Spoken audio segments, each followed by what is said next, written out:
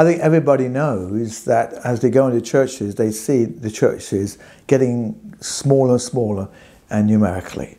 We are dying. We are slowly dying.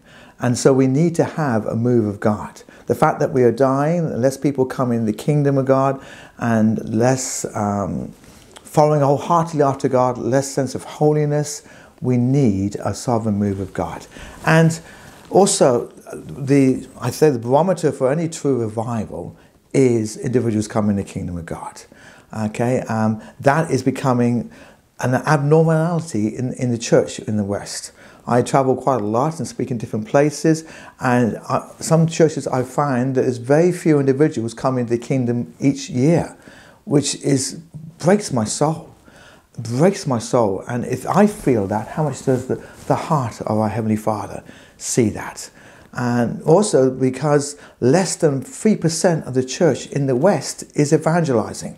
If we don't evangelize, we don't reach out, how can we see revival? Because revival essentially is souls coming into the kingdom of God. There's repentance, there's a turning around, and there's a rededication. Often we have revivals and we say that's a rededication to God.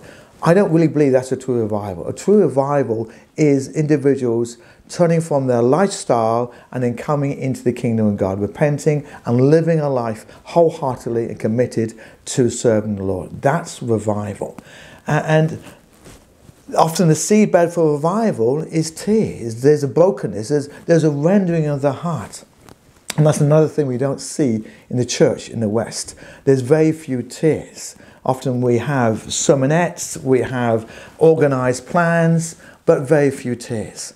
And tears are the seedbed for revival. We need to be aware of our condition, and as we're aware of our condition spiritually and bring that before the Lord, then He changes us and makes us into His image. And what's the purpose and mission of Christ?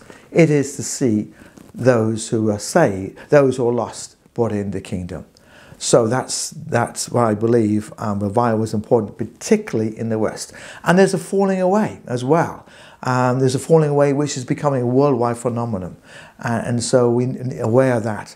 And more people being born, so less people come into the kingdom of God, so we definitely need a move of God.